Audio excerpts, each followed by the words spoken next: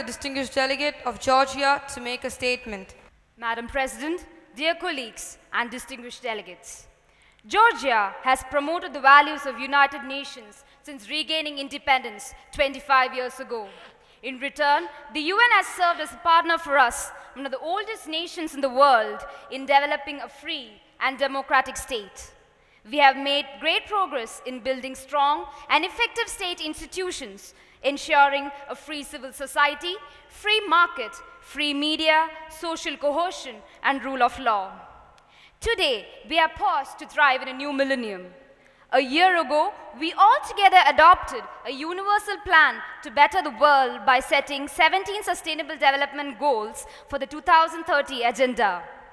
I welcome this year's focus on the transformative power of SDGs. Let us make sure that in the 15 years that we have ahead, we do our utmost to really fulfill, if not all, a good majority of the 17 goals. Our government has a vision of how to translate these goals into national action. This year, we launched a comprehensive 4-point reform plan, which is about making the development of our country a success for each and every citizen of Georgia and for the development and stability of the region. Effective governance and transparent and accountable institution is the key for building peaceful and inclusive society and for sustainable development. Focusing on SDG 16, we have made a great play for the past by prioritizing good governance. Within Georgia, our goal is to ensure maximum inclusion of all stakeholders in the decision-making process.